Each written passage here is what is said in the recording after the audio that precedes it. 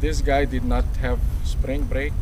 They did not sleep for days, you know, and we consider our lab here the beach for the engineers. Massive changes to perform better than it did last year. So one of the biggest modifications we did was we went from rear wheel drive to front wheel drive because we were having issues with frame torquing that was causing the chains to derail.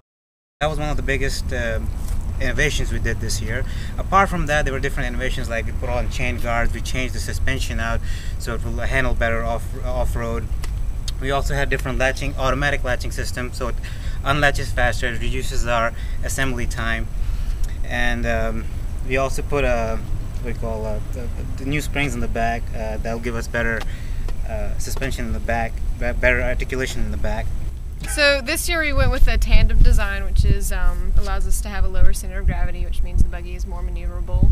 We also have independent front and rear suspension, which means we have a smoother ride. The chassis and everything else is going to get pushed around a lot because of the suspension system. We have all of our drivetrain is guarded.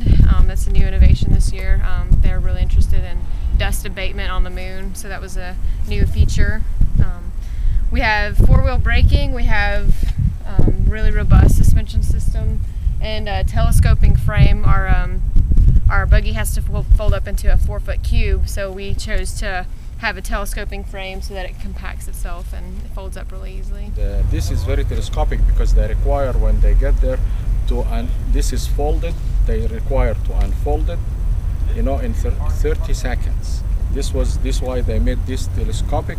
And they have here different design, to click it, and so that to overcome this problem. A lot of really tight turns, and then there's a lot of there's like sand pits, pea gravel pits, and then they have like really steep, I guess, ramps and craters to go through. And a lot of people have a hard time with parts breaking just from sheer impact. So and then there's a hill probably doesn't sound like too much of an obstacle, but for a lot of these teams, their buggies are so light, they actually get to going so fast that, they hit it, their chassis breaks, people fly off, and, people have gotten hurt doing this. So yeah.